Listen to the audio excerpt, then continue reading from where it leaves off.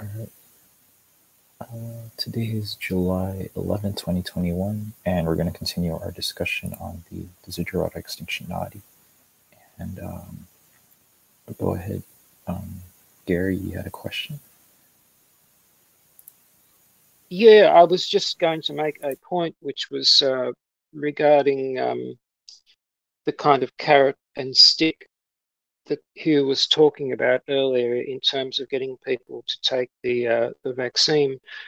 But I think something Sophie said afterwards was just reminding me of one of those articles about Klaus Schwab and Davos and the Great Reset, all this kind of thing. I think in one of those articles, I don't know if you remember it, Hugh, it had there was a section where somebody remarked, or it was said that that they're actually going to probably lean on the pandemic and extend it and use that as leverage to to justify all the additional things that they want to bring in, you know, the reforms of the digital currency and all this kind of thing, but use the kind of emergency situation, keep the kind of emergency situation that we're in going for as long as they can, to enable them to sort of slip in this this other agenda along the way, you know, while everything is in a state of abnormality. So you can see that there's you know, if you want to go for yet another conspiracy theory, you know, you've got the fact that in a lot of ways the pandemic has been very convenient for people who are looking at introducing those things. So yeah, that's not a conspiracy. Klaus Schwab is on record for saying, you know, openly that we must use the pandemic for a great reset. He didn't make any bones about it. He didn't make any skull or bones about it. But yeah, I mean, it's remarkable now that they don't even bother to hide it. You see, there's been a trend over the last maybe 20 years that they've been more and more bold. And they get into the stage where they just don't even care whether you know what they're doing or not. They say outrageous things and just carry on. There's no comeback. Outrage is gone. There's no such thing as public resistance or, you know, moral outrage, any kind of outrage. And so everybody's kind of simmering and stewing, and they just carry on. There's no accountability. There's, you know, look at this thing about the lab leak, that all these news outlets and that they covered all of that up, banned people that, you know, as conspiracy theorists that said it. Now it's acceptable to say it, and the Ministry of Truth has given that as story, you know, the seal of approval. There's no comeback. There are no lawsuits against the, you know, companies that did the banning and stuff, and there's no repercussions. It's just astounding. It's just absolutely you notice astounding. it just in, yeah, I notice it just in perfectly ordinary newspaper articles where, you know, you get the usual scandal about some politician or some person like that, and the whole thing is laid out in pornographic detail and everybody's tut-tutting about it, and absolutely nothing changes. Everybody just carries on as though it's just like, well, you know, this politician is as corrupt as hell and he's involved with you know, all these relationships with women and that are all questionable, and there's you know, suggestions of corruption left, right, and center. And like the next day, they're just everything's just going along just the way it was before, you know, as though that was just like a little entertainment interlude, and now we're just, you know, that's over. But the people aren't affected. The government doesn't change. The issues are never. Well, the issues are followed up. It's still just nothing happens. You know. It makes me think of Hannibal Lecter, Silence of the Lambs. Do you know when they're going to be, when, you know, in that that book about that serial killer Hannibal Lecter, The Silence of the Lambs, where he describes that in the book, that's what happens just before the slaughter. there's a big silence. Nobody says anything. Just goes. That's it. And that's what I feel at the moment. I don't like it, but makes me think of that. Mm. Yeah, do you remember the perfumer affair? Do you remember the perfumer affair, back in the 70s? In the UK. Mandy Rice Davis and Christine Keeler and all of that. And it was, if you think about that, it was just a scandal of, basically a minister sleeping with a prostitute, and that, perfumer was a Russian diplomat, was also sleeping with her. And that almost brought down the fucking government. And today, it doesn't matter what they do. It doesn't even appear in, next week's news. It's incredible how we've gone from one generation to something like the perfumer affair to now. There's just nothing matters. It's a masterpiece of active measures. It's basically, Sarkov and all these guys. It's basically they worked all this stuff out. Basically, they say if you bombard people with enough, they just get overloaded, and there's no more scandal anymore. You just debase the currency, and we've got to it now. We're well and truly at the point where there's no such thing as a scandal anymore. I mean, they just like mafia dons. They obviously wiped out Epstein. They're probably going to wipe out Assange. It's just like Khashoggi and stuff. They just hoods. A lot of them. They're just criminals running the world. And I wonder if we are getting to a point where people will rebel. I mean, it's got to be close. Do you think that they do run the risk? Or will we continue to just be desensitized and not care? Because if we're so overwhelmed with all the messes all over, or do you think there'll be a point where the camel's back would break and people would actually rebel? Yeah. See, the average person is the same throughout history, and what he shows is that there's a certain point where people just tip, and then they go apeshit. So you can it's like in Indonesia. So, I think the Dutch were in Indonesia for 600 years, and they took the piss over and over again, and they didn't realize that they were building up pressure in the population. When the Indonesians ran amok and just slaughtered them, they were shocked. Because you see, the perpetrators, they don't notice because they're not suffering. So they just psychopaths. So they keep on pushing the boundary. And they don't notice that the pressure's building up. But the pressure does build up. And then eventually, like from the French Revolution and stuff, it tips over. Russian Revolution and stuff. And then all the establishment are kind of shocked. They never realized in their kind of little bubble that people were actually building up. The pressure cooker was actually building up. I was thinking about something like that, listening to that podcast, the Popular Front podcast, where he talked about the ITS, the individuals tending towards savagery, and as you listen to that, at first it seemed shocking that they were just doing. He said they're just fucking doing anything. They didn't even appear to have an agenda. They're just going for it, like whatever they could bugger up and kill and shoot, and that's what they were doing. But by the time you come to the end of listening to that podcast, you start to understand just what you're saying. That you push and push and push, and these people have got no idea the pressure they're building up. Maybe not everywhere, but certainly in some people, in some groups, they really are asking for an explosive response.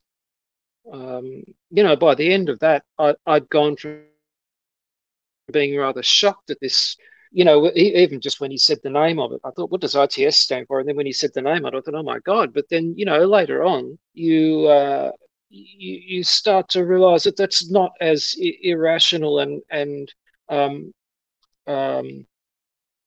oh, you know, gratuitously gory as you might think at first. So anyway. Yeah, so I think the pressure's building up a lot on the right, particularly on the right. And the right has this Christian narrative and this kind of end times apocalyptic narrative. And they really feed into that more and more. You can see that growing. But, you know, there's something out of South African history. When I was in school, the history that they taught us was government propaganda. So they set the history books. And one of the things they said about why white people kind of deserve to own the country and rule it was it was kind of an argument that it was won in a fair fight. So it was kind of, I can't remember what that argument is, but if you have a war and win territory, it's considered an acceptable way of gaining territory and international law. So the same thing applies. Now, what they said to us was odd, and they said that the reason why all the black people were impoverished and in 1900 and is because, you know, there was really a big rebellion then, and the specific reason why black people were poor and lost is because there was this figure, this woman who was a cult leader. In fact, she was a priestess or kind of prophetess, and she said that she prophesied that black people are going to rise and sweep all the white people into the sea. But she said, as part of the thing to fulfill the prophecy, you must give up all your professions, burn down your possessions, burn down your house, and you know. And so, I think, I mean, it did actually happen. It's just the propaganda made it quite overblown and said it happened with millions and millions of people, which I don't think so. I think it's probably hundreds of thousands, maybe. But they said that that's why black people are impoverished, because of that. They gave everything up and burned everything they had. But it's kind of interesting that in those times of rebellion, there's this common theme of cult leaders and charismatic figures coming and making these doomsday predictions and having tremendous impact on a revolution. So it's I think it really is time for you know, cults and cult leaders and stuff, and I think that is how a revolution will happen. You see, people don't just run into the streets and go nuts. They rally around a charismatic leader that tells them to do it. And so there are a number of figures, you know, that if the guys that get more and more popular, yeah, anybody from like Chris Hedges to, you know, a number of other figures, you know, they're not particularly cult leadery, but they can go over the edge. You can get one guy who just goes completely, okay, no more Mr. Nice Guy. And he goes completely over the edge and says, you know, pull the ring out. And then everybody goes nuts in their name. Because the kind of thing is, you know, if so-and-so, who was Mr. Reasonable, said this is beyond the pale, it's now time for blood, then people take that very seriously. So anybody from like Noam Chomsky to Jordan Peterson, anybody could be one of these guys that they just go off the rails. They could get long COVID and get, you know, become a COVID zombie and go a little bit nuts. And then they would unleash a lot of people on the streets. So yeah, I think we should get ahead of the game and just start instigating it. Yeah. I'm disappointed there's been a week without any comeback from last week on this very topic. But yeah, I can see there are more and more people that are starting to get this. I mean, I found people on Reddit that are saying, you know, I want to start a cult. How do I do it? It's amazing. You remind, just talking about Chris Hedges, I was listening to a thing of his the other day. Sorry, I don't have the name of it, but he was talking about, you might know these people, I didn't know them, the Reverend William Campbell and Fred Hampton as two sort of radical organisers earlier in the 1900s, I gather, in the USA. And they were, one of them, I don't know which one he was talking about, were very much involved with uniting the divided, the black people and the white people, getting a united action in a certain direction. He was talking about how the divide and rule had worked all together too well. And that, the left and the right and the blacks and the whites had to find some way of coming together. I think one of the people who was talking about it might have been this Reverend William Campbell. He said was all involved with black issues and all the rest of it, but was simultaneously a member of the KKK, and he was using this as an example of what kind of extreme you've got to bridge to bring people together. And apparently this, there was some success in this, I think, in terms of workers' rights and that kind of thing. I'm just looking at my notes here, but I haven't got enough detail, unfortunately. Well, there's a real simple narrative it seems kind of golden to me in this day and age of uniting both the right and the left. So if they divide and conquer, if they use divide and conquer tactics, which they always do, there is a danger for them, for the establishment, that there's a new narrative that makes a different divide. And so you can easily unite around some new narrative. So the divide and conquer says, all shit happens because you don't vote for the right party. But if the narrative changes and says, no, shit happens because it's all the humanists and technology, and it's modernity, then suddenly you get a divide that's lateral, that goes, in a completely new direction. And so you can see it now with this transhumanist narrative from Allison and stuff. There are a lot of people on the left that think exactly the same way, that it's all gone too far. And so then if suddenly the population turns and says, yeah, we're sick of the digital world, we're sick of digital control, we're sick of transhumanism, we're sick of all these geeks and all the billionaires, they're all technocrats. And so if everybody turns against the technocracy, you unite so many factions. Because in a new narrative to say that shit happens because technology, and that can really backfire on them. So I think it's a perfect thing to peddle. I think it's a very, very good narrative to say that, it's all the fault of technology. Because, I mean, the best will in the world, people are starting to see now that technology is not doing anybody any favors. More and more people are seeing that. And with COVID and stuff like that, they've had time to think. And people don't want to go back to work now in the US. Basically, there's the highest unemployment ever and the highest job vacancies ever. It's completely polarized. People are pissed off. Everybody's heard about shit job, and they're like, everybody's urban, and then the service economy.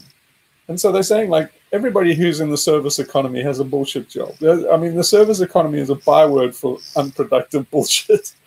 And everybody feels that. And they say, like, I'm not risking my life and risking COVID to go into an office. I don't like it. I'm sick of the abuse. I don't trust these people. And more and more people are feeling that way. So it's a gift to revolutionaries. And I think disruption is seductive, and I think a lot of people got a taste for it, of the disruption, and of suddenly not going away from home in the morning. It has had an enormous effect. We won't see it straight away, but I think you're right. And that Chinese movement that you were posting about on Reddit, with lying flat, I think I've talked to my nephew's married to a Chinese girl, and I was talking to her about. She said it's going viral on all the Chinese social media. She said it is extremely popular in China, lying flat. Not talking about Japan, because Japan is having an epidemic of those slow, the sloth club and the slow movements. That's going on for quite a few years, actually. It was more a reaction to psychological problems that young people were experiencing, but it is there. You can't deny it, I mean, unless it's well, it's a generational thing, isn't it? It's a generational thing. Is that the younger generation has been disenfranchised, and they don't have any hope. They don't have any hope in the old formula of prosperity, that you can get educated, get a degree, get on the housing ladder. Most young people now don't see any chance of having a house. They don't see any reason to have kids, and they feel completely betrayed. And so the chances of them actually working for the system is getting low. They don't know how to rebel against the system. They're feeling kind of powerless. But they, if revolutionaries help them find their power, they will unleash a lot of anger.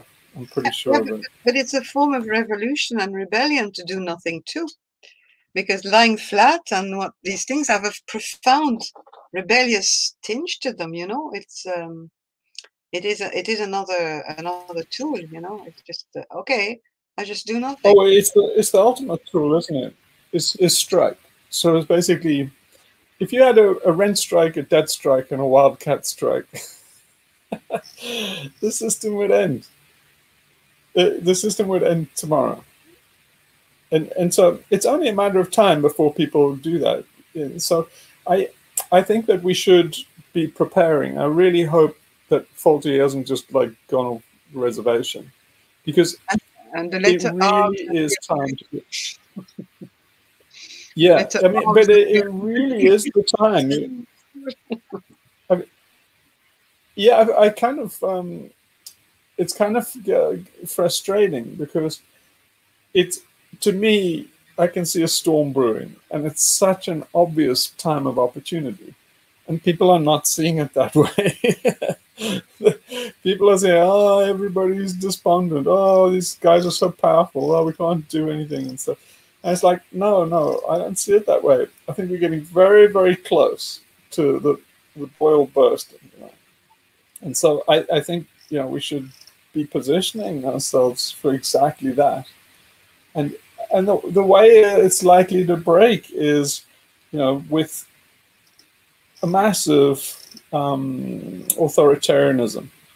And the way around that is secret societies and parallel markets and all of these things, which we should be doing, we should be developing. I mean, not the blockchain and stuff. I don't think those have a hope, because all these countries the governments are building their own blockchain. So they're not going to accept competition from Bitcoin and stuff no longer. And so, yeah, but all these Bitcoin zealots and stuff I think are going to be disappointed. But I've made real enemies from Bitcoin zealots because they say, "Oh no, it can't be shut down" and stuff. And it's like, that's fantasy. It can be shut down in a heartbeat. Or all I say, all you have to do to shut it down is to say, if you use Bitcoin, it's a felony. So but it's nothing to do with the technology and blockchain and how you can't defeat it. Of course you can defeat it. You just terrorize people into not using it. So it's easy to defeat it. But geeks always think in terms of problems that they can solve, technical problems, and they make everything technical because they can solve technical things. But that's not the way it rolls out. It's human, and it's psychology and politics, human psychology and politics. So they're always blindsided by the human element. But and so yeah, the blockchain and stuff, they're not thinking in terms of the human element. It's just they just terrorize people into not using it.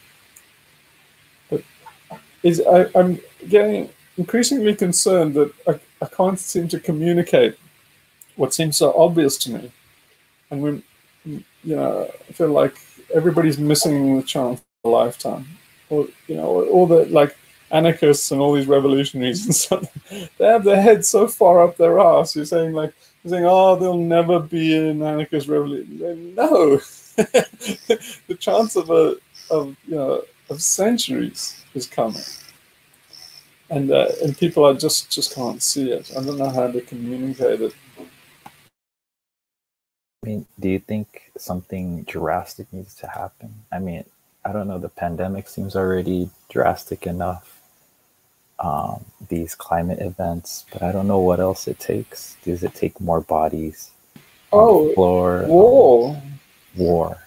War. That's a good one. Yeah. Where we're heading for is war, because you see what they're doing is the next crisis is there are two crises coming, and one is famine, and you can see that with the food prices rising all over the world.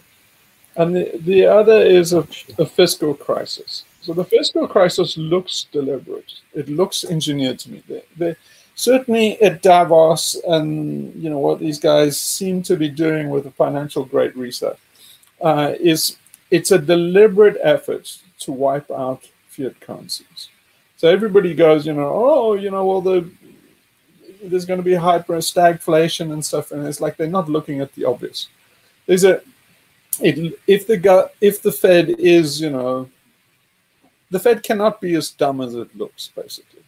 So everybody looks at the Fed thinking, well, they're completely against what every investor and everybody in the market knows. I say, yeah, what are the chances of that? I think that they should assume that the Fed's a little bit smarter than that, and the Fed is deliberately wiping out the currency. And so you can see from there how quickly you can get onto, it's a debt jubilee. They have to have a debt jubilee. And inflation is a way of wiping out debts. So they are the creditors. The banks are the creditors. They are the guys that own the debt. And they all, the guys at the BIS and at Basel and stuff like that, they are the creditors. So if the creditors are wiping out the currency, it means that, they as the debtors would be the ones you think would, want a strong currency. So the fact that they're doing this must mean that they have some other plan. And that plan is obviously, it's digital currencies, because digital currencies will give micro control. If everything is e-money on the blockchain, they can control human behavior at a tiny grain, at a level that's unimaginable. The social engineering that you can do with nuds and prods, and particularly with poor people and people that, the large surplus population that is probably going to be on a UBI or social welfare. Those social welfare payments can be controlled to a micro level, so that you can't rebel anymore. If you rebel, it would destroy your social credit score and stuff like that. It's the same kind of thing as China. I think they envy the guys in China and what they've achieved in China. So they're liable to wipe out the currency just because everybody needs a debt jubilee. They basically, it's a way of doing a big reset. Financial Great Reset means that everybody is just, goes to zero. So, and you can see the insiders know it, because they're getting into fixed assets. So they're getting into land, and they're getting into stuff that can survive the crash of a fiat currency. So, you can see it unfolding before your eyes, but nobody's really looking. I've actually received messages in Ireland today from various people, and especially one that's quite in the know, that's telling me that there's a pile of people who are buying vast amounts of land and properties without even visiting them. at any price. Yeah, doesn't matter. All over the world. No, yeah. It's happening all over. Yeah, without they just just say goodbye. You see you see it all over in like any kind of fixed assets. So art treasures, any kind of land, any gold and silver, precious metals and stuff that people. Yeah, people will get into those because basically it's Weimar Republic things. Those things will survive handsomely. Hugh, can I jump in there? Yeah. Where you were talking about just now, and also just a couple of minutes ago, where you were talking about how Bitcoin will be pushed aside because the nations will just develop their own digital currency system and make anything else illegal or criminal or the rest of it. I was thinking about something that was in one of the videos. Now, I don't know if it was Mario or maybe that other fellow. What's his name? Maloney. One of those videos like that. Mike Malone. And Mike Maloney. Yeah, they referred to. I think it was the 1930s in the USA. I'm not sure that I'm remembering this correctly, but it was where the government was trying to collect all as much silver and gold as they could to I suppose to back the currency with, and they were making it illegal for private citizens to hold silver and gold, and the penalties were very severe. And people were being forced to cash it in, to surrender it to the government for fiat currency. I'm just thinking of that in two perspectives. One is that there they were. Here you are saying, well, they're going to probably can make Bitcoin illegal. But we've got here precedent for making actually fixed assets illegal to hold as well. I'm just sort of wondering about that because, these people who are hoarding lots of stuff, and, if they say, well, that's just illegal to trade, you're not going to be able to use it. Are they going to be caught out in just exactly the same situation? Yeah, so they made it illegal to hold any specie and in gold, so you couldn't own bullion. And then they fixed the price of gold at $35 an ounce, and it stayed that way till 1971 when they completely went off the gold standard. When they went off the gold standard, then there was no reason to regulate gold, but the guys, the guy, sort of like Astor's and all those rich guys of the time, they made huge fortunes out of gold because they took it offshore. They basically they bought gold at $35 and smuggled it overseas, where there was no, where you were allowed to own gold, and basically it was free floating on the market. So it was an extraordinary theft of assets. Yeah, they'll do that. They'll do that too. So yeah, that almost certainly will happen at some. If the currency, if there's hyperinflation, they're forced to do that in a lot of ways, because otherwise there's a big wealth transfer to people that have gold and stuff, and the governments don't. It looks like, the US is, and Britain have spent all their gold. They've all passed it out. So, and what about all those guys on Wall Street bets and Silver Squeeze and all these guys who are piling up silver and gold and all that? So what's going to happen to them? I don't understand why they're doing it. So because if they I keep on encouraging people to do it. Yeah, I keep on encouraging people to do it because the currency first has to inflate. And so it's been inflating tremendously, but I mean, for hyperinflation, it takes a while. So in that time, gold and silver going up, you have to get out of gold and silver before they make it illegal to hold it.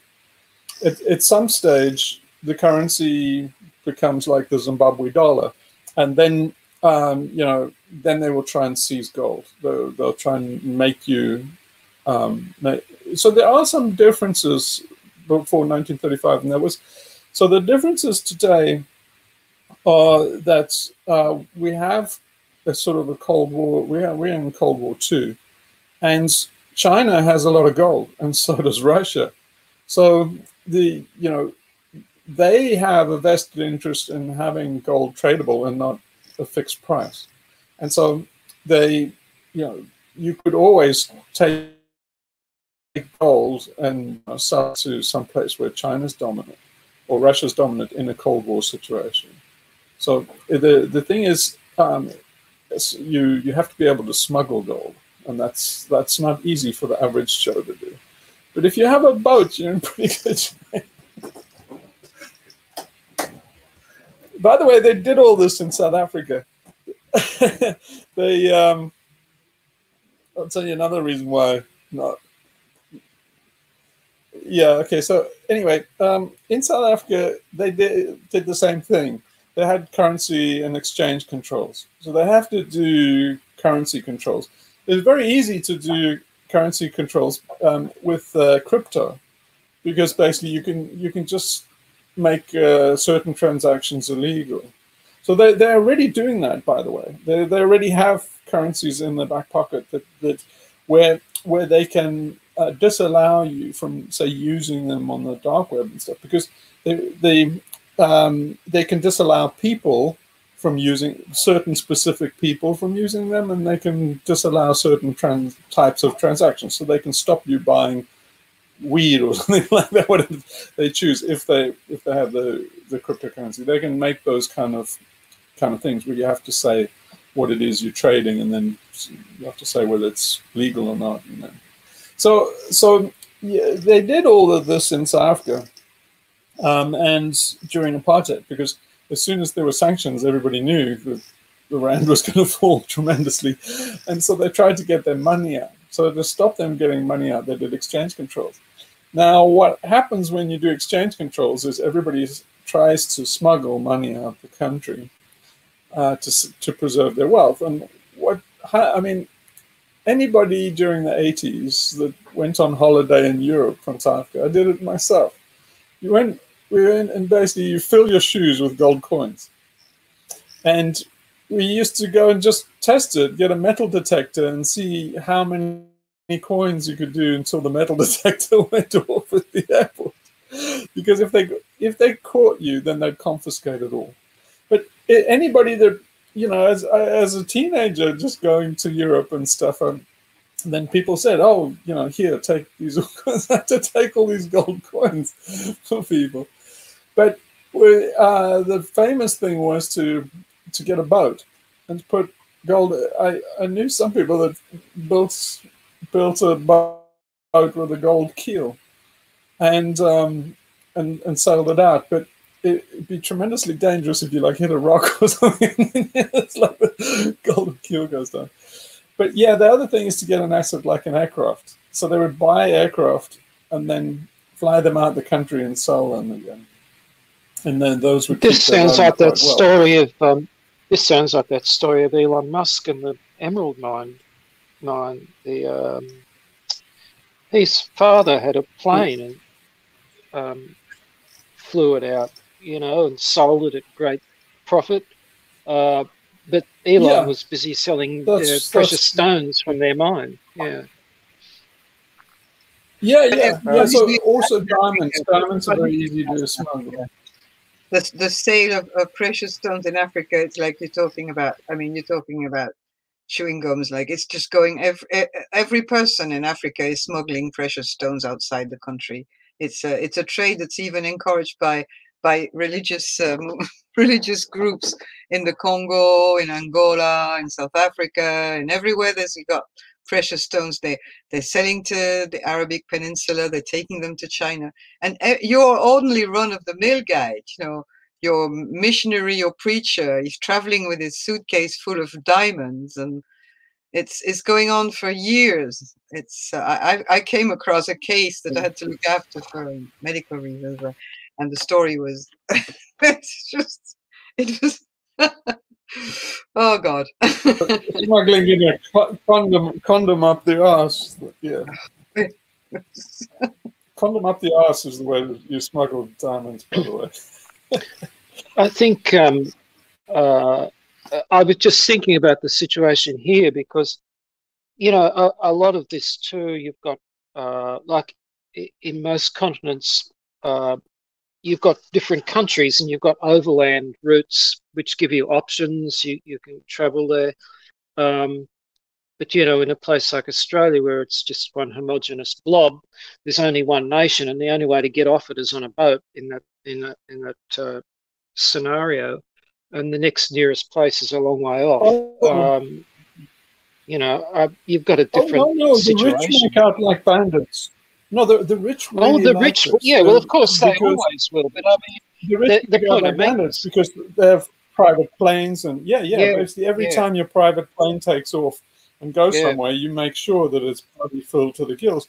And the customs don't give super rich people much trouble. So, yeah, I tell you, just at the place I was wintering at here in Greece, this boat comes in from Albania.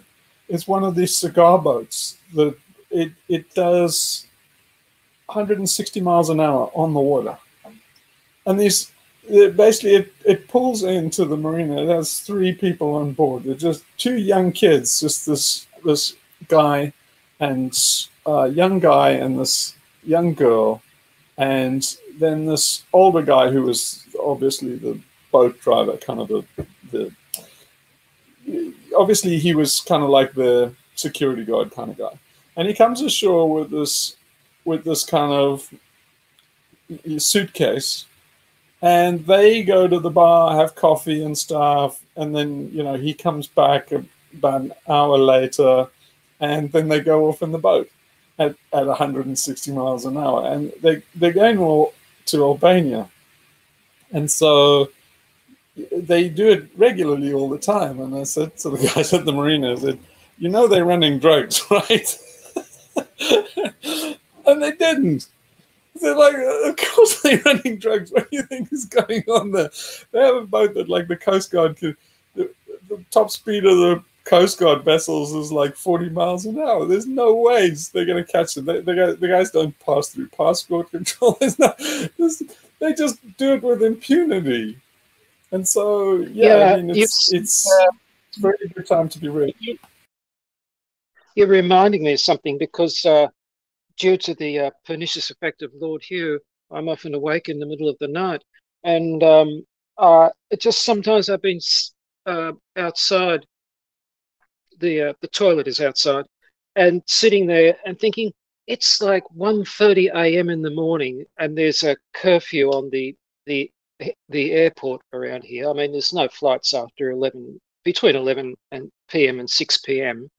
But I was noticing that night after night there will be this plane go past, just solitary plane just appear out of nowhere. I thought, where the hell does this thing come from, and what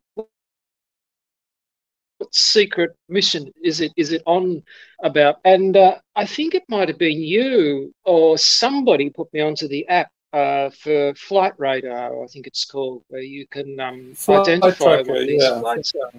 Yeah, Flight Tracker. So I had a little bit of fun with Flight Tracker, and this plane that goes past regularly is a private jet service, obviously for extremely wealthy people. And it can be hired, it's said on their little notice there, it can be hired out by private individuals or enterprises and corporations and government departments. And I thought, look, basically it's obviously on some kind of, you know, highly questionable mission. in the middle of the night, why the flight has to be made in the middle of the night, and it wasn't going overseas. It was just going to some other place in the country, which made it even more curious in a way. But yeah, you just reminded me of that, talking about the cigar boat. You know. Yeah, so a large part of all the drugs being flown around the world are the CIA. So I told you about I got this friend who flew for the CIA, who basically was a mule for the CIA. And they if you ever see a white plane, like a private jet, it's kind of like a pastel color and no markings, you know damn well what that thing is doing. And so, yeah, I wasn't kidding when I posted on XRMed about pulling out of Afghanistan. They really are going to have, the CIA is going to have to take a big hit on their revenue. They'll have to find revenue from somewhere else. Because it's not a conspiracy theory. It's most of the drugs on the street in America have been funneled by the CIA. There's plenty of stuff that's been exposed that from the 60s that they made a deliberate pandemic of drug use, particularly in the inner city areas, and they knew that it would all be black people and stuff. So it's a kind of a eugenics program that they were selling drugs internally in America. It's population control. And so yeah, I'm kind of amazed that liberals don't know all of this stuff. And if you tell them, then it's all head exploding. You got a tinfoil hat, and they all blame it on you. But it's not really hidden very deeply. No, I mean, because you put up, I can't remember, just something on Reddit recently where we exchanged a comment about how the Liberals' heads were going to explode at this, something. Maybe I've just lived in a sheltered little burrow for too long, but I have trouble believing that they're actually that far gone. They really just can't get their head around. Well, like, for instance, I think it was that one, the video of that guy talking about, if he's bra on and his long hair. What was that one about? I've forgotten now. But, I listened to that through and I thought that was pretty mundane, especially compared to the one he'd done before about the Tesla cars, which was a bit confronting to anyone with an ego.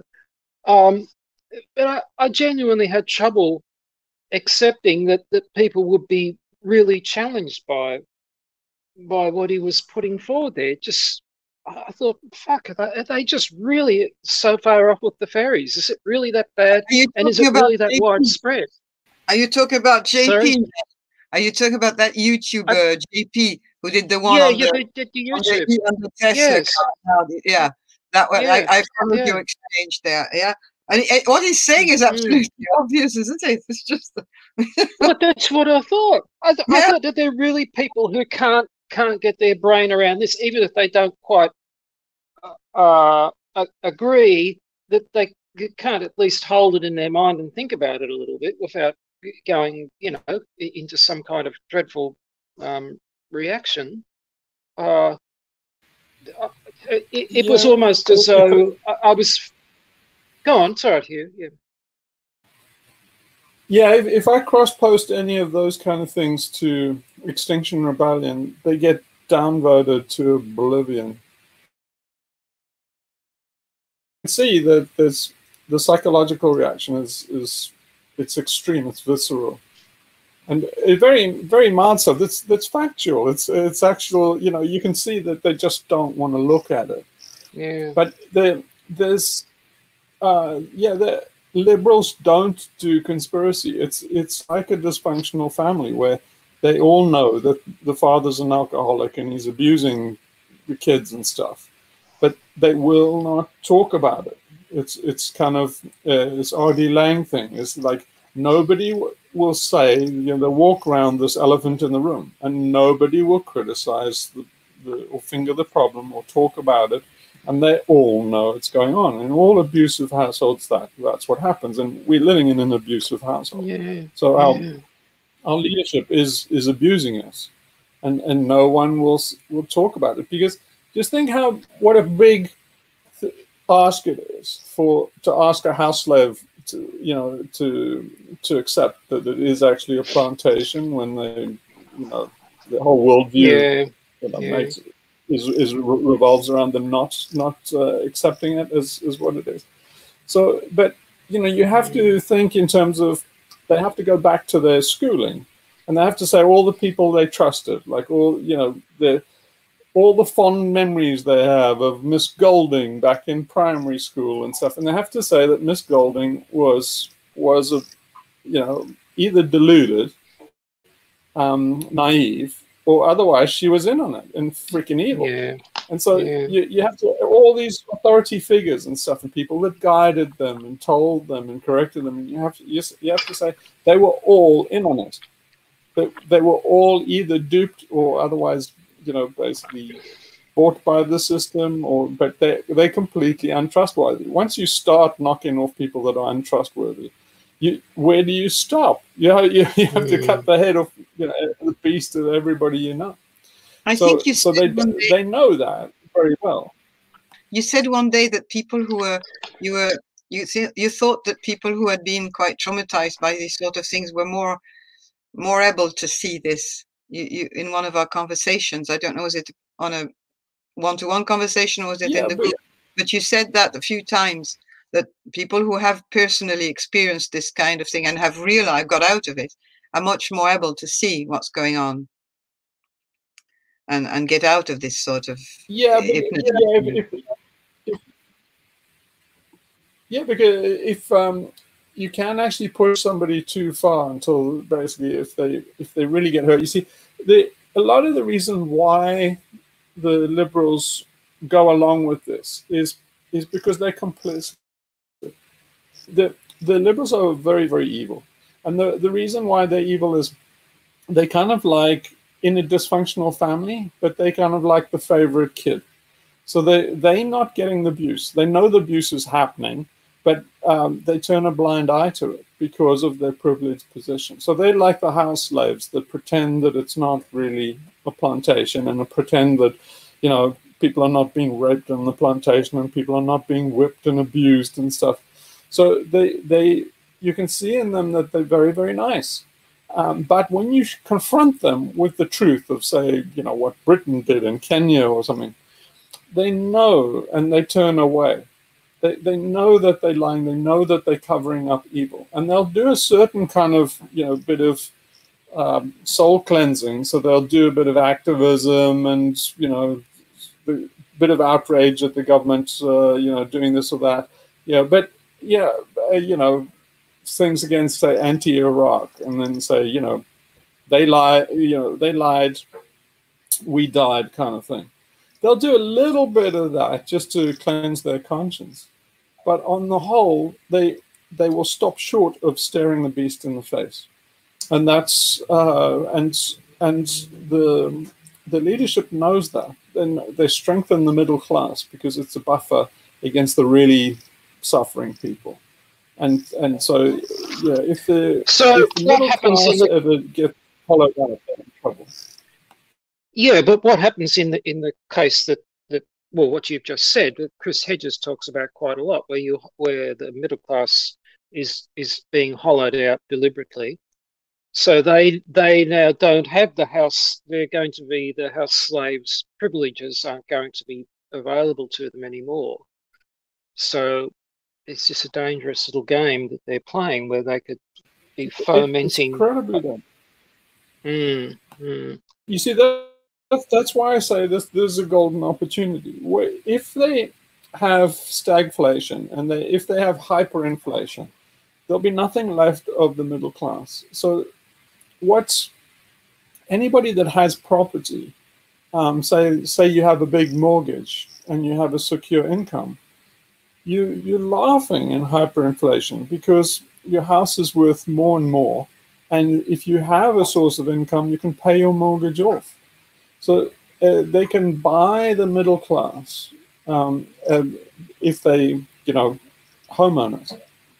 But it's a very dangerous game because if you lose your income or something, if you fall off the ladder during hyperinflation or something, you're in deep trouble. You'll go straight to the bottom, you know, like snakes and ladders.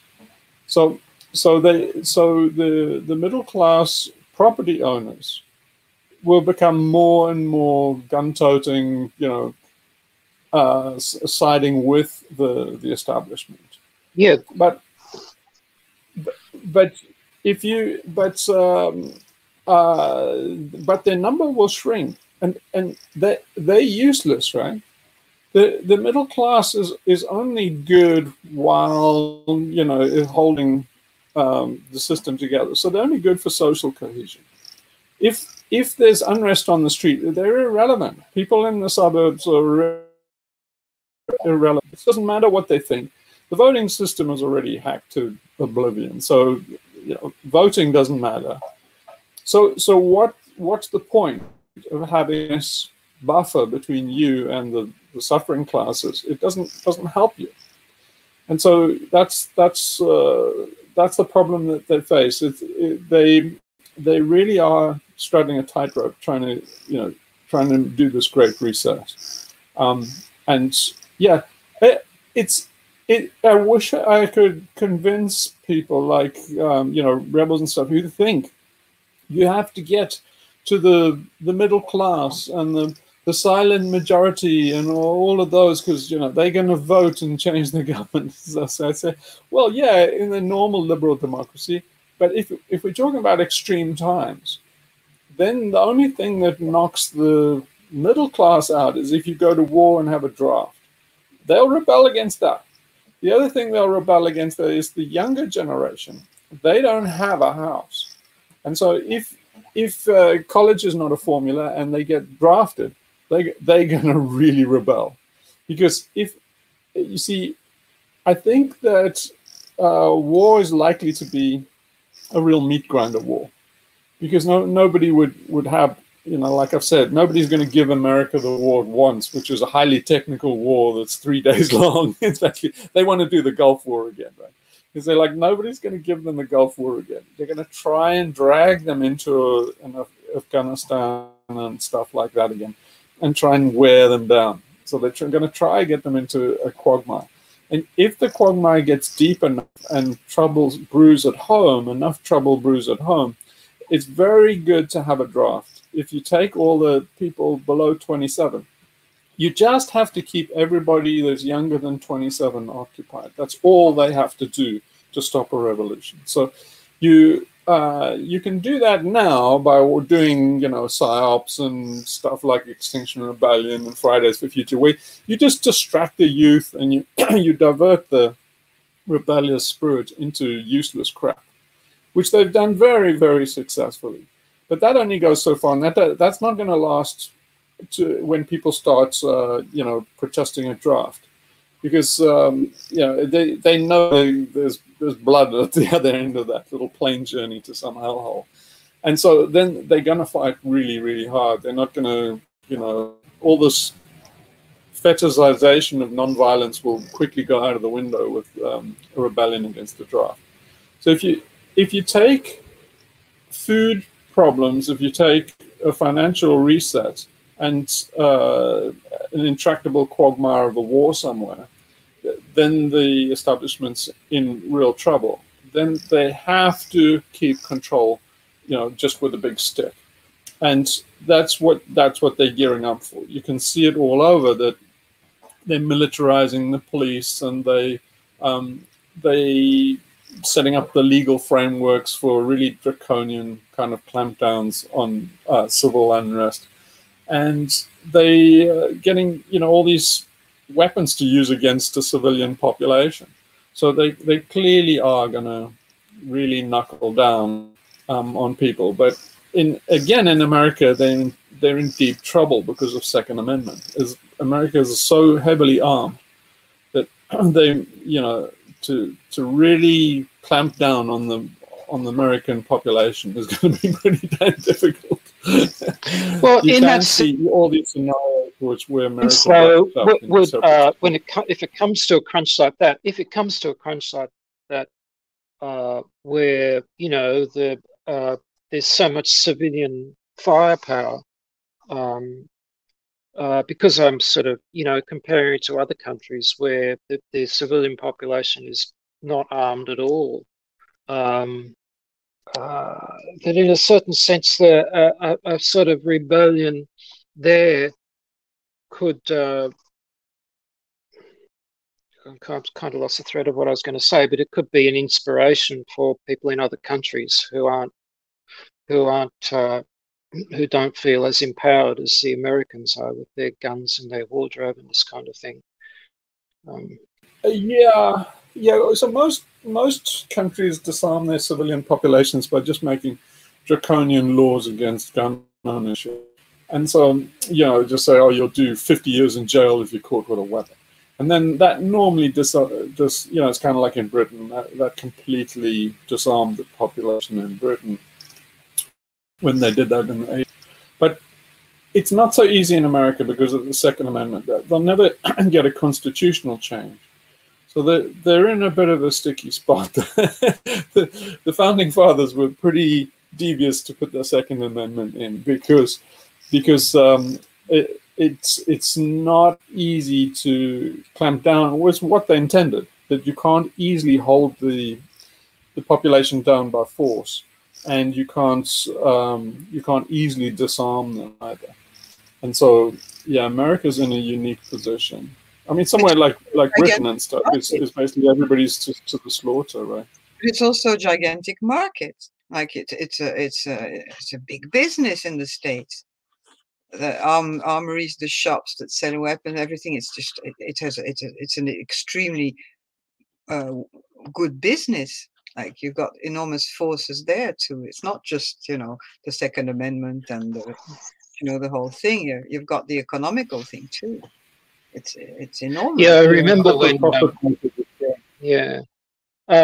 I had just a small window into that personally because my father was a great white hunter in Australia, and when I was younger, and quite a good friend of his was a gunsmith. I mean, a real skilled craftsman. He would make gun stocks, beautifully crafted timber work and everything like that, and turn rifle barrels, all this kind of thing. He would produce like high quality works of art, basically. He just lived quite close by, and I remember at that time, it was probably during the late 70s in Australia, where they were going to introduce the restrictions on gun ownership. And of course, it was going to put this fellow completely out of business, totally, because it was just, obviously shutting down his little industry and a lot of other people's as well. But the thing that was, the two things I think that stuck in my mind, well, of course, his personal rage against all this, but also the fact that it was just introduced with really, it was indefensible. Nobody could say a word against it. Because if you said a word against it, you were in favor of murderers and all sorts of you, in other words, you were part of the problem, not the solution. You couldn't defend it on any grounds whatsoever. They were even where they said, well, like clay pigeon shooters and this kind of thing, was still very, very difficult to defend. I mean, the whole thing just sort of shriveled up in a kind of a shameful cringe, really. Well, they were cleverer in France. They were cleverer in France when that happened. The same sort of thing where all European countries have had this after World War II, where they kind of tried to control gun ownership. They developed an enormous lobby with the hunters. And the hunters' lobby in France is even politicians have to be careful where they thread with them. Their rights of hunting, there's a lot of forest and there's a lot of, so there are in every part of the country, in every little county, every mayor, and politician. And so there's an enormous amount of weapons owned by the so-called hunters who sometimes don't hunt, but they're part of those groups, and that's how they've got around this gun ownership. And there are a lot of guns in France, but they are in the hands of people who are supposed to go and they're controlled. They have to pay a permit. They have to declare their weapons.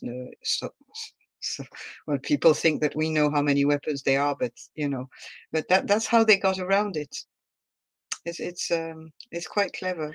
Well, yeah, there's there are a number of game changers now, and that's one of the things is that you can do 3D printing, and technology and stuff allows people. If, say, people in Britain suddenly wanted to arm themselves, and the situation got to a point where they didn't care about draconian regulations against gun ownership, there are a lot of ways you can get weapons these days that are ghost guns and things like that. But I think in terms of the danger to the state is it's a completely different landscape now, because the biggest threat is digital. So where they're vulnerable is online. It's the whole digital world, and this whole thing about cyber polygon and stuff is they realize that they're not in danger in the old way, where people with guns would kind of take their local state house or something.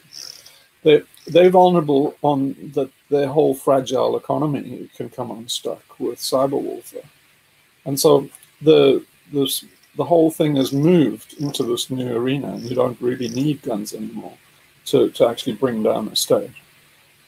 In fact, they're a liability. So the cyber war has already started in a big way, but it's all state actors now.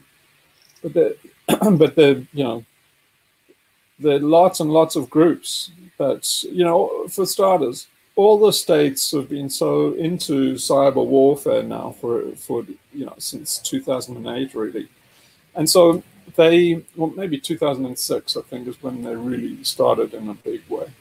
But you see, what the state always forgets is that the guys that you train and have on your side are not necessarily always going to be loyal to you.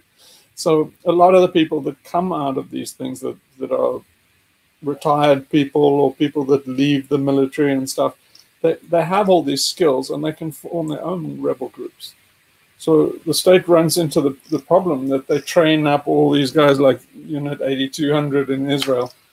You never know what those guys do afterwards. If those guys then turn against the state, they know all the stuff. They've got all the tools and stuff. And so the state's vulnerable from a number of angles. But I think that the biggest vulnerability is in cyber warfare and the internet. But then, the way to actually attack them there is with an alternate reality game. So, yeah, I mean, I think it's such a big opportunity. That's just, I just wish, we could just make more traction with it. But I feel I'm heading very much for a, oh God, I saw it coming and just couldn't, I'm going to be very disappointed that this opportunity's been lost. What do you mean? Do you mean because of the delays with faulty, or is it because there's other? Because I try to understand what you're saying. Yeah. Yeah. I mean, in general, it's just such hard work. People just can't see. Can't see it the way I see it. Yeah, so it's yeah. Well, did you make any progress? I mean, to get Spencer McCall again, or some other guys who are involved in. I can, if there's nobody waiting, yeah, I think it's time to might be time to bring Spencer back. Just wanted to give it some time. And Jordy Aitken, did Jordy Aitken? He's missing again. I mean, he never responded, so yeah. But what are the major? I mean, I don't. You see, I'm really. I mean, I'm completely a beginner in trying to understand all these things. You've been on that for years, and you've got a brain for that, and I don't. But your frustration, what is it directed at exactly? Is it amount of? it's just the thing. The thing is that, like, it just seems. I'm just a little bit disappointed. Things like Alison, you see, the way I see it exactly the same way she sees it. Basically, there's this. It's kind of like a force of nature. This digital thing. It's much more than just transhumanism and stuff. It is a fundamental kind of metaphysics, and it is a showdown between Team Human and all these transhumans. So it's so frustrating that everybody gets a little sliver of it, and then you find somebody like Alison who completely gets it, and then she goes, "But I'm all about peace and dandelions," and it's like it seems like everybody that can get it gets some piece of it, and then the rest it just falls through the fingers and stuff, and it's very frustrating not being able to, you get somebody that like can do the arg part, but then they have no interest in in activism or rebellion or something, and then you get the rebel thing, and then they no about the other side, about the arg side, and it's like it's just can't get it together so that everybody has all the pieces in it. They're like, oh right, got it. Yeah, but it's like everybody has a piece together. But do those people have to be really in the know? If you can try to, I don't know, filling gaps and making connections. I find it hard to express what I mean, but there's all these interesting people who know a lot of things who can they don't have to be completely all involved in, maybe we went too much to Alison, we went too much frontal, and we didn't kind of maybe maneuver a bit and try to get her from a different point of view. You see, I don't know. I was trying to see what made her turn away from us, and I think it might have been this. Well, we were upfront with who we are, what we think, what we want to do, and maybe we should have just said, well, we want to discuss AI and control, and and we're not. And we went. I was it me. I did the emails, and maybe I with your help, enormous. But maybe we said too much about us. That we well, did. She found out on her own. Well, the tripping point for her is tricking people for their own good. So it's the ethical thing of basically but it's it's entirely unrealistic to think you can spell it all out, for people and give them a brochure of what it's going to be like. It's like it's just not possible. Maybe it was a childish point, though. I mean, I made a reply under that one of her little videos, pointing out that the obvious refutation of that argument is anyone who's a parent. You've got to, at some stage, the only way you're going to get a kid to do something for its own good is you've got to con it, trick it, lie to it, do whatever it's going to take. Then after you've done that, the child will see for itself that the value of what you've got it to do. It'll be okay from that point on, but there's no way you're going to get that result without, without doing this dreadful, unethical thing that she's going on about. And, really, you could say, oh, well, that's all right in the case of children, blah, blah, blah. But, we live in a highly infantilized society. But anyway, obviously that didn't cut any mustard with her. Hugh, can I ask you? But it's kind of like a package deal. Is to actually get the whole picture, you've got to think in terms of doomerism. So you have to think that, kind of Guy McPherson-y, that we are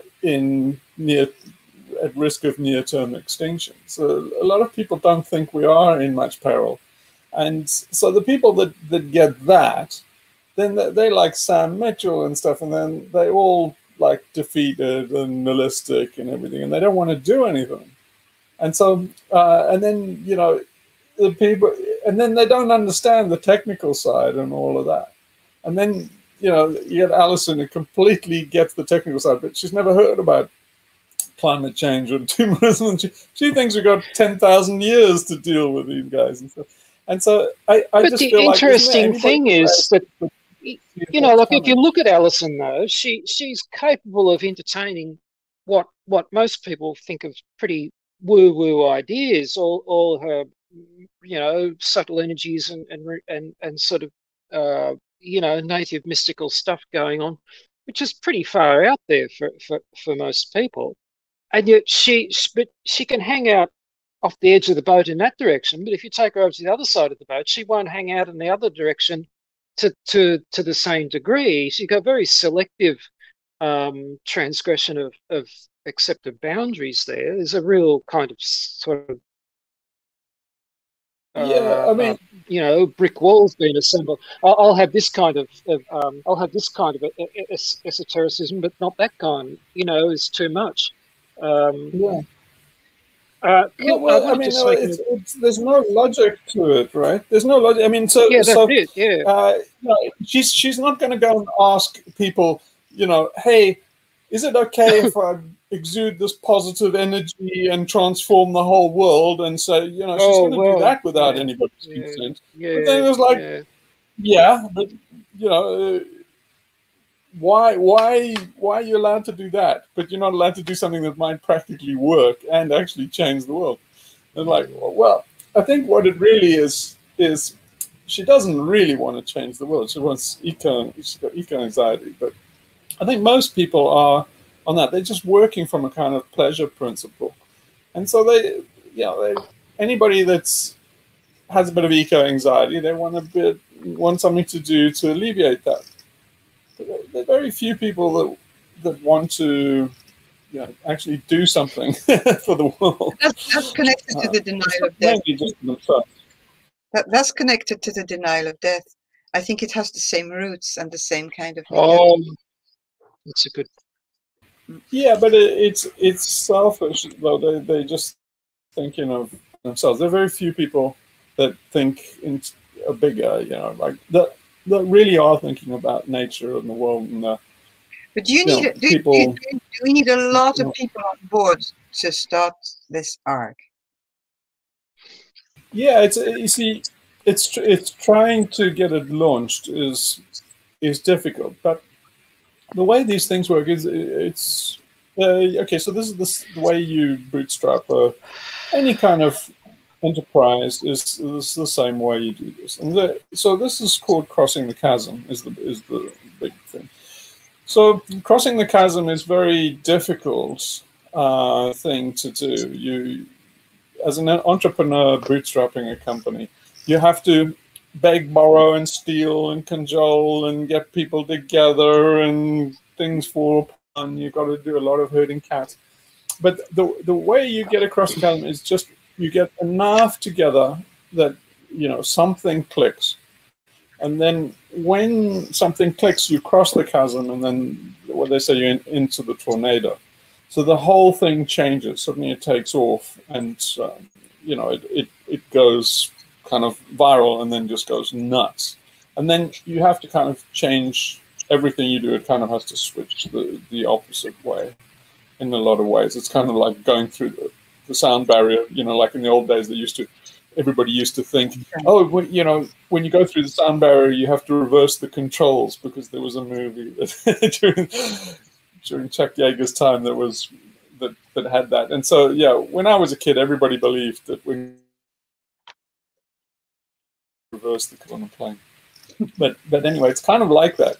Is you go through the sound barrier, and then the rules flip, and you have to reverse the controls in a way. But most entrepreneurs can't survive crossing the chasm, because they don't know, and they can't. They don't know that the rules are different inside the tornado. But yeah, this is basically what you have to do. You just peck away and just try and get people involved and stuff. And just it's so as an entrepreneur, you're pitching ideas, but you need money. You need some famous person, or you need money or something. It's something to initiate it. You can't just. It doesn't just happen because everybody gets together and thinks it's a great idea. you need thank you. I don't understand little... anything about this. So, I mean, I'm just like listening to what you're saying is foreign language and I'm learning. Thank you, because I just no idea of logistics there. So as a follow-up as a follow-up to Sophie's question, would the value then that Allison would have brought to the ARG is her popularity or her audience? Because if you already are, you have the same understanding of where AI and transhumanism are taking us, and we read, we listen to her, so we would get the information from her and an understanding. What additional value would she have brought to the ARG? Would it be her following, her popularity, her connections? No, it's really sales, right? So it's so you're trying to get a winning team together, and so each person in the team has the expertise. So it's really for sales, so that she completely understands the space and the research, and she's very convincing on that. So if you say, well, the narrative, the easy narrative for the ARG is what we came in on, is you just say it's a very easy, rebellious, so basically cross-cutting narrative that appeals across the board to people, is, Team Human against the transhumanists. She understands the transhumanists well, and so she's great for selling that idea. So anybody, that's famous or has money to invest or something like that, she can quickly explain, all that stuff credibly, explain the narrative, and so you need all those kind of people. So you put all the pieces together. So each person brings something that is a piece of the overall package. Then, so if you're normally pitching to, people, say like investors, right? So for seed capital or something like that, and what they test you on where the gaps are. They want to see what the gaps are, and so they test your story. Okay, but then if you have some glaring hole where you say, well, we have this fabulous idea for nanotechnology, but we don't have anybody on the team that actually is a biochemist. A small flaw which we'll fix later. They will tell you to fuck off and fix that before they'll look at you.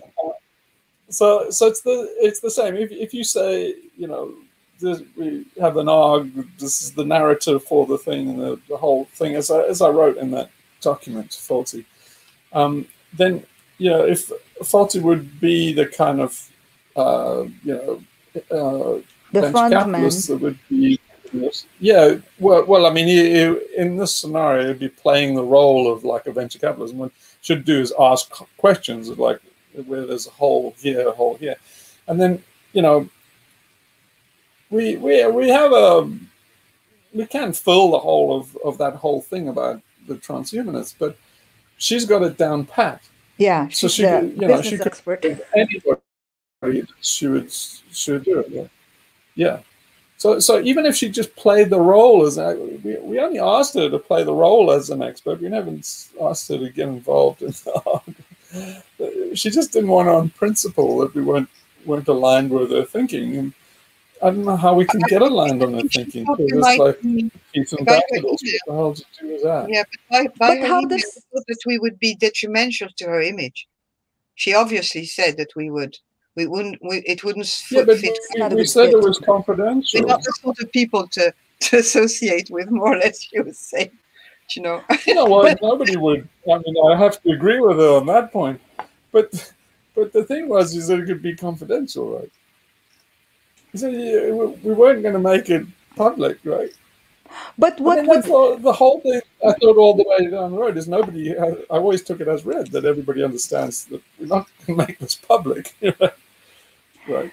So it's a predicament. So probably there are no solutions. But what are her solutions to what she sees as this I asked her problem of transhumanism and AI? I asked her the same question. She never answered. I sent her following email, say, what is your form of activism? What do you propose? No answer. Maybe it's that mystical thing No, she of said it's peace and energy and daffodils. She says, I vibration. offer peace and daffodils. It is. It's all her use of subtle energies to influence proceedings. You know, the point is she's not dealing with. She's dealing with people. She's trying to influence people who are more machine-like than human, and so it's not really susceptible to the kind of approach that she has. I don't think she's realised that. Hugh, can I go? I want to just bring up two things. One was, you know, you were mentioning the internet, the end of the open internet. And so that's also an increased reason for wanting to establish the ARGs so that they are within particular countries and can operate independently, I guess. Is that too far ahead for you to have thought about at this stage? Yeah. No, that's right. You see, a secret society. Yeah, a secret society can cross borders. That's the value. So, the national borders are a big liability for the state, and that's one of the reasons why Klaus Schwab and all these globalists want to get rid of national borders, because they allow something like a secret society to operate. So like the Falun Gong or something like that, if it's cross-border thing, and these things are, you can always find safe haven in some place like Iceland or somewhere that doesn't really go after these people because they're not really threatened by them. And then it's very difficult for the state to get you. See, like Assange is happening now. But here's what's happening to the internet. The internet is becoming balkanized. So what each one of these countries is doing is they're trying to get control. It's the end of the open internet, but there's the bamboo curtain, and there'll be an iron curtain around Russia, and everybody needs to be able to switch off the public internet, because what happened with the Arab Spring was there was too much organization going on. All the states learned that a lot of the stuff was organized on things like Facebook. So they can only go so far, they can get Facebook on board with basically shutting the stuff down, and that's what they're doing. They're doing a practice run now with all the pandemic. But they really need to shut down the internet. So what happened in the wake of the Arab Spring is every tin pot dictator made sure that they controlled all the servers, and everything is based on the DNS, right? The domain name servers. So what's coming is DNSSEC, and so they will have secured DNS. So they will control whether the DNS server is actually the correct one, because it will be authenticated with DNSSEC. And so it's very controlled and restricted. So when Klaus Schwab keeps on going on about this collaboration and across states in the digital realm and all this stuff, it's code, and what they're talking about is really control of the DNS server. So you have multi-factor authentication and stuff like that. But what that means is that whoever the entities are, they will be known to the government, and then the government will kind of allow that transaction to happen. It's not as overt as the government. It will be done through proxies and basically through chains of authority and things like that, and certification of chains and stuff like that. But it'll now you can go to a domain and you just use TLS, and you can talk to a website, and it's just between you as the user and the website, and then that traffic it's just between those two parties in effect. All the other parties in between, like your web, basically whoever provides you with your web service provider, all these kind of intermediates, it's completely transparent to them. So things have changed a bit, and so that the law changed so they could shape the data and give different classes of service. But it'll be much different.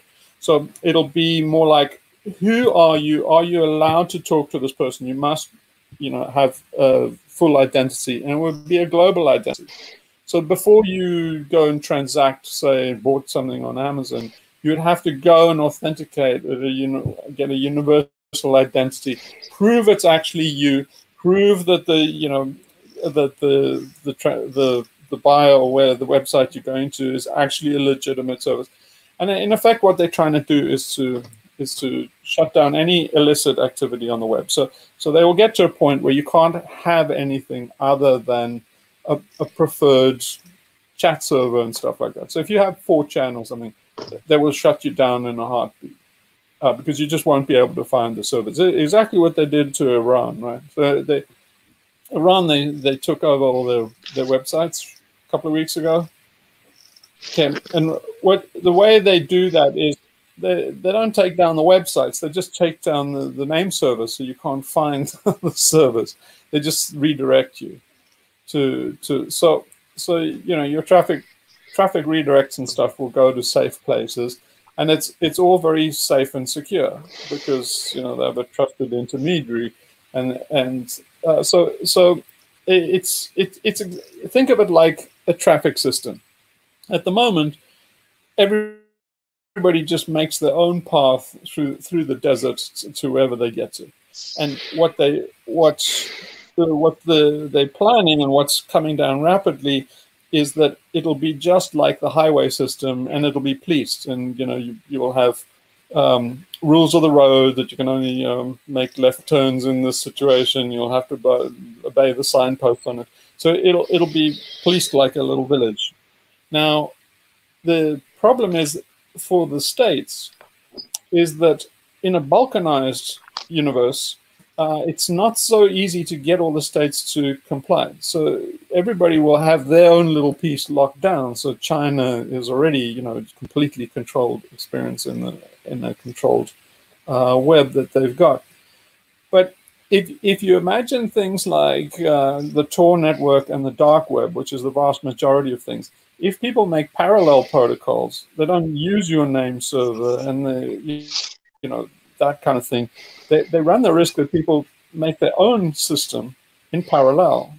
Now, then it's very difficult because that would be sort of like equivalent to VPNs and stuff all over the world. And so what it would be was the state would struggle to shut those things down. They would struggle to recognize them and struggle to police them.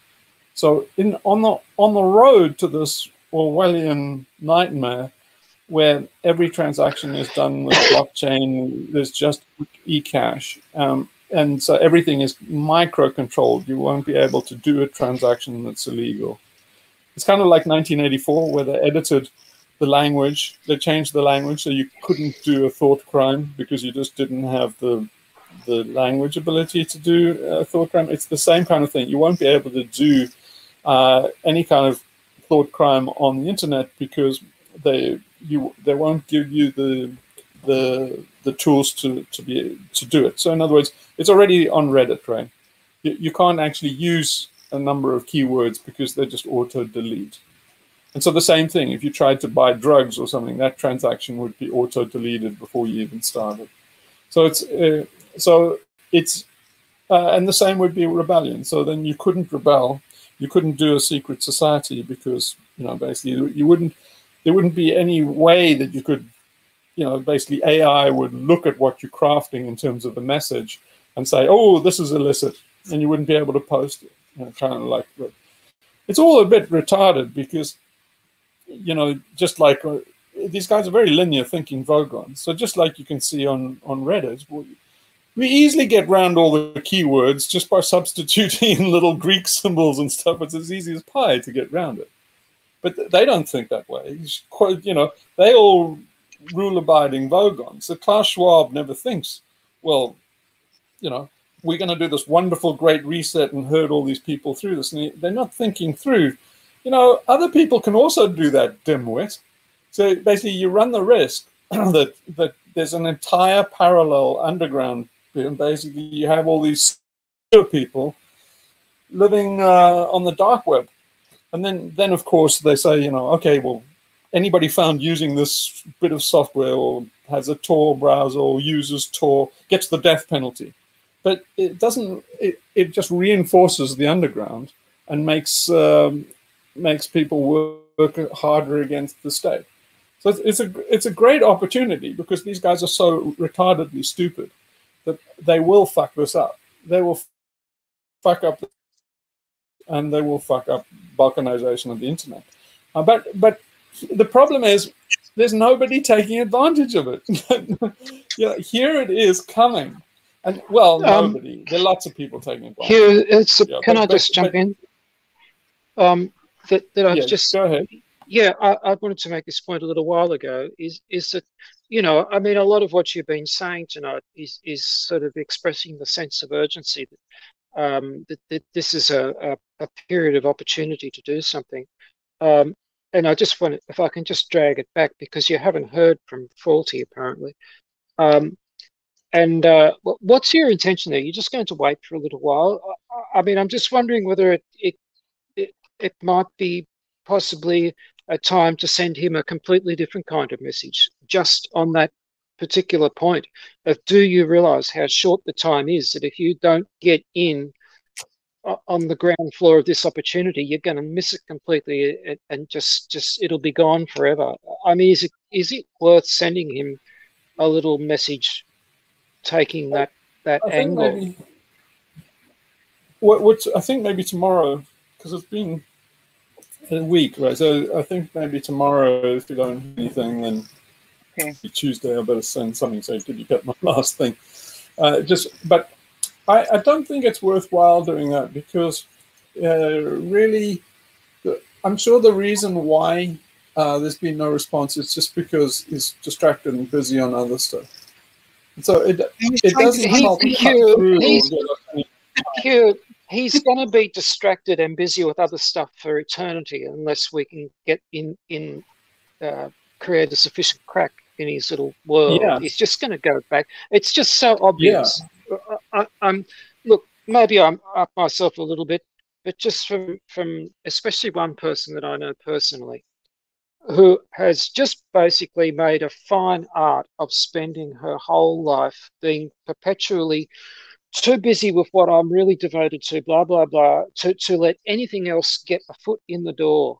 It's just like, oh yes, that's good, but I'm occupied. I've got another mission, blah, blah, blah. And you can see that I picked that up pretty well immediately with Faulty. This it's pretty well hermetically sealed.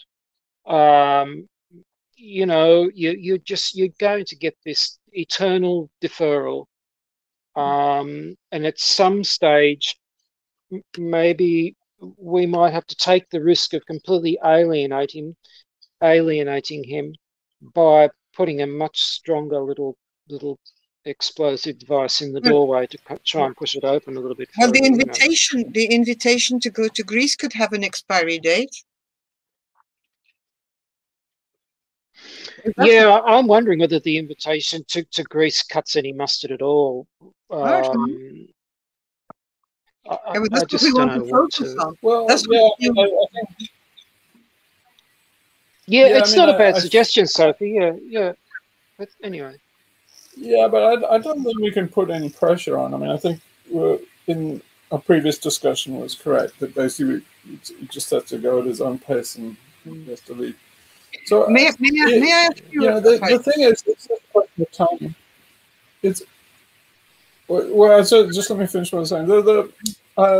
It's a question of timing, and so the timing is when he's only going to. I mean, he's hermetically sealed, and always will be. The only gap you get is when his world falls apart and you realize it's not actually coming together. So I thought we were at that point, and we got a good response. So it seems right, but now we're off on another wild goose chase. But from our point of view, from my point of view, it seems like he's completely wasting his time on this crap. But from his point of view, it's all very useful stuff and very, very important. So he doesn't see it our way. So you know, I think we just have to soft pedal it and just keep on going until, you know, we got a good response. So we just wait until, you know, we get some airtime.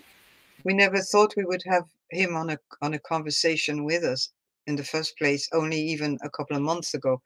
So at least, you know, we've achieved that. So it's true. Maybe we have to be patient. But I didn't want to say put pressure on him by saying that there's an expiry date, but doing it gently, but saying, well, this can't go on because you have other things to, you might be going other places and stuff. But you say the journey could take place between this date and that date, and you can pick your date. And do you know, that's what I meant by that. And well, there's an expiry on this because basically the numbers in Greece are skyrocketing. Ever since they open up the lockdown, and the numbers have taken off like a rocket. Let me disagree on that. You know, it's like the numbers are growing everywhere, but it's the number of cases. But the numbers of deaths and the numbers of hospitalizations are not. The deaths? Nowhere, except in certain very deprived countries. Now it's wait to see in a couple of weeks what's going to happen. But for the moment, it seems like it's the young people who are getting it, and they're not getting sick because all the other guys have been killed or vaccinated. Maybe, but I mean, in Israel, the deaths are going up. Are they? I think the deaths are going up in Greece. Are they? I thought, because the last time, I'm sorry, I didn't see. May I, when I just speak, do you know, you were talking about the web before, and I have something on my mind. You've posted a couple of videos there about this guy explaining about the difference between the web, the internet, the deep web, the dark web. And I've listened to that carefully. So apparently from what he was saying, the deep web is much, much, much more important than the web, and actually that Google cannot go to the huge majority of places on the internet. Is that right? Did I get it right? The deep web talks about everything that's protected by passwords. I've said before that the dark web. No, but the deep the dark web is like 90% of the web. There's far more to the web than you can actually access. But Google has web crawlers. My question was about web. So the deep web is just things that are not addressable by Google. So you find machines because you do domain name lookups, and so Google only follows links in web pages, and basically trawls, you know, domains. So it can only find things from other things, and so it's just the public layer on top that people want to display from web servers. But the vast majority of machines are not web servers, and they don't want you to access them. They data servers and stuff like that. But a lot of the stuff is B2B. A lot of the traffic is B2B and private, and so and the dark web is the little corner where all the illegal shit goes on. But yeah, I mean, a lot of the traffic on the web is military and shit like that, and they don't want all that stuff public. But it just means that it's not addressable, right? So you can't search for it. But the servers are there. I mean, if you write a program that just goes through all the IP addresses and pings them, you'll find that there's servers there, and that's what these guys do. They ping them and interrogate them and figure out what the operating system is and see what ports are open, and then they start hacking around and then try and get in that way. That's how that stuff. If you put a server up on the dark web, or it'll be pinged at a rate of about 1 second by basically guys trawling, basically malicious, about a rate of 1 second. So basically you'll go ping, ping, you'll get these illegal accesses about that rate. So it's a tremendous amount of traffic going on that's malicious. And, so a lot of you see, one of the reasons why there are no chips on the market is because they're backdoors in everything. And nobody really knows how many backdoors they're in. And, you know, they keep on finding these zero-day attacks that really they're embedded, and they're all like sleeper things. So they don't know how many servers are actually compromised. So come, you know, World War III, day one of World War III, everybody's going to find out, because everybody's going to activate all their Trojan horses and stuff on all these machines. So what these teams have done, if you go on the dark web, one of the things you can buy is compromised servers. They sell them in bulk. Your machine, the machine that you got right now, could be compromised, and people could be trading your IP address on the dark web. And so they have all these bots that are, you know, kind of sleeping on these servers. So when World War III starts, those bots are going to come alive, and they're going to be attacking all these vectors. They're going to be attacking government servers and military installations and stuff. So the military needs to be able to shut down, you know, vast pieces of the web and shape the traffic and stuff at the nodes on the internet. But yeah, it's going to be a complete fandango on day one of World War III. That's what they're prepping for. They're all trying to get clean chipsets. They're all trying to get But yeah, the internet isn't going to stand a chance. I mean, well, I mean, it's going to stay up in a war, but it's going to be a battlefield. So you know, civilian use is going to disappear, and it's really a military thing. The internet you got to think of the internet as a military thing that they're just allowing you to use out of the kindness of their hearts, just so that you keep on supporting it and support all the money spent. But as soon as there's major wars or something like that, you can expect your cell phone won't work anymore and stuff. They made a big fuck up during 9/11, and they didn't realize that everybody would phone their mom. So all these Cold War systems and that were set up for this resilience in these, you know, the internet itself is built with a lot of redundancy, and that was the reason, was to survive nuclear attacks.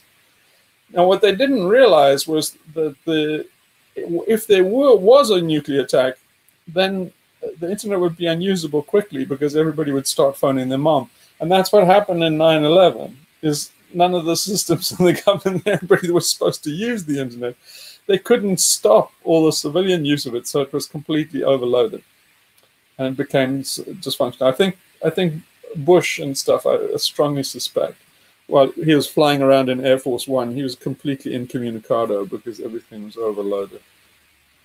Strongly suspect that. Anyway.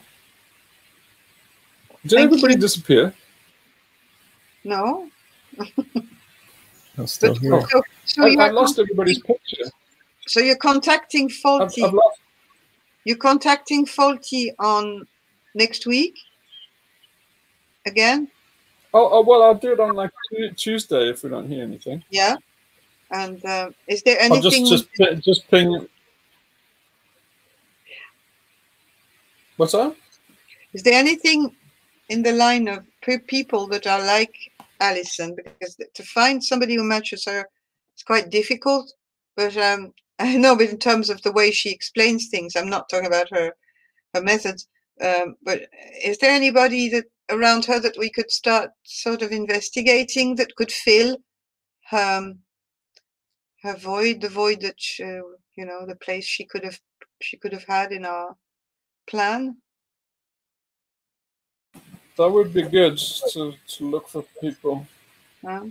Just people that understand the, you know, the Great Reset and stuff like that. Yeah, I thought Dimitri would be good on that score. I was rather surprised that oh, we'll never come to anything. What? Are you kidding me? You think these guys are just playing snooker? I mean, come on, this is not a tea party. This is those guys that were coming out of Davos are going to reshape the world. It's not a question like, oh, it's a pity we'll because never amount to anything because Russia's not. Russia's involved, by the way. I know a collective who's working a lot on transhumanism in France, and they're a very rebellious group, and they've even done actions when meetings, but they're all French speakers, and I don't think they have very good English. It would be a very difficult, if you want to collaborate with people in another language, it can be difficult, and especially if we're going to have conversations like this. But I could look at what they're doing at the moment, because they're very good. I think the more fruitful. I think probably a more fruitful avenue might be the guys around Uncle Ted. So there are lots of guys that are in the orbit around Uncle Ted. Yeah, but those guys are a bit like that. They're a collective that's extremely underground, and I'm going to. I'll post something about them. I'll post something about them, and you tell me what all of you think. Yeah, sure, but the thing that I posted about the ITS guys and stuff. Yeah, those guys are public. Oh yeah, that's different. That's another. Yeah. Yeah, no, but no, they were talking about, you know, that guy that was interviewed on that thing was you know, anti-civ. Yeah, that was anti-tech, basic anti-tech. We're not talking about people who are an expertise in the Great Reset and transhumanism, who would have more. It's what you're talking about. Maybe digging into people who have a much more an understanding that is more radical. I'm sure that there's. I mean, I'm sure there are guys in that neck of the woods that understand the Great Reset. Because I mean, everybody on the right understands the Great Reset. It is the big conspiracy. Maybe some friends of Kevin.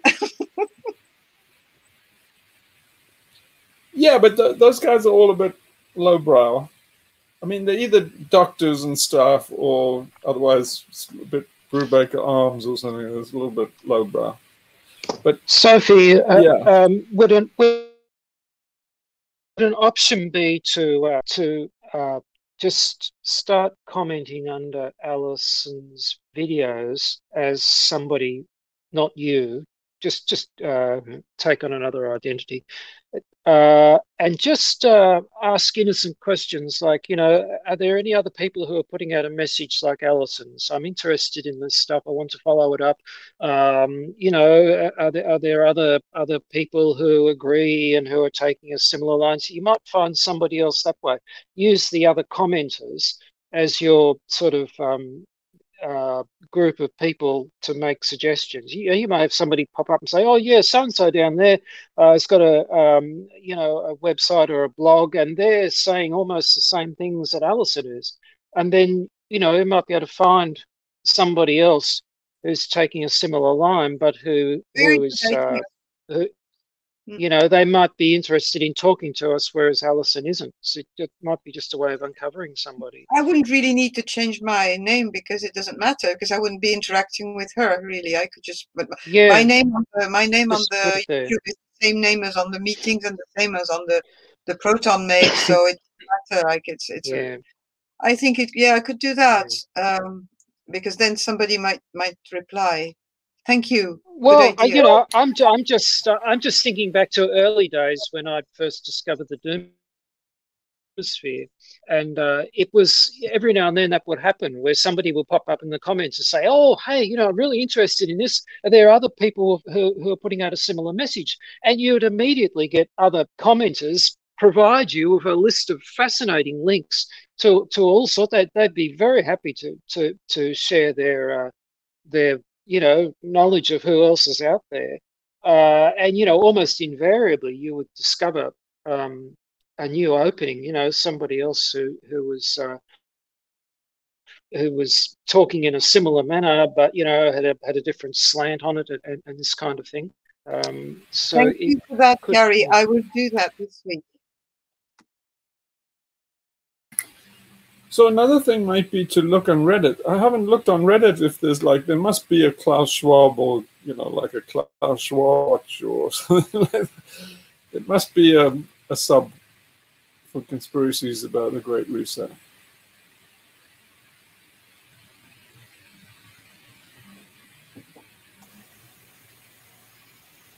I haven't seen one, but I haven't really looked. Is anybody going to miss Guy McPherson? I stopped following him. But... I know. I mean, for about 2 years, I think I couldn't watch him. But you posted that he was retiring from his show on Reddit. Nature Bats Last? Or, yeah.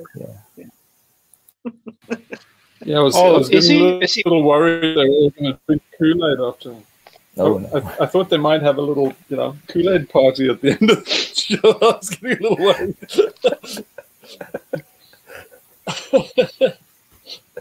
Sounded like they're about to check out. They definitely sound like a bunch that's going to go for the Kool-Aid at some stage.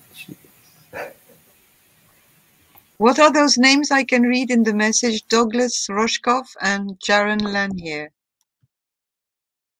Yeah, I just popular computer scientists, computer professors, but I'm not familiar with their total stand on transhumanism and AI.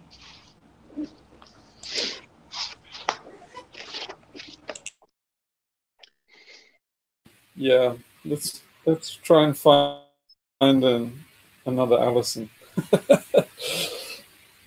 Oh well. So does that exhaust this evening? Yeah, we're all dead on it. I'm exhausted anyway. All right. Yeah. Okay. Well, let's just pause just for the hell of it, should we? Mm-hmm. Okay.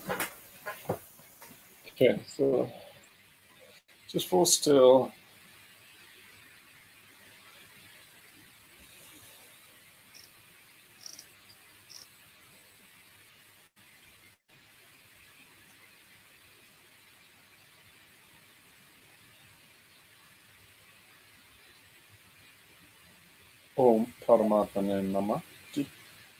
All right. Okay. Well, not a very exciting one, but anyway. Maybe next Sunday. Yeah. All right. Bye, everybody. Have a good week. Have a good week. Thanks, Hugh. Thank you. Everyone. Thanks, everyone. Stop the Thank recording. you.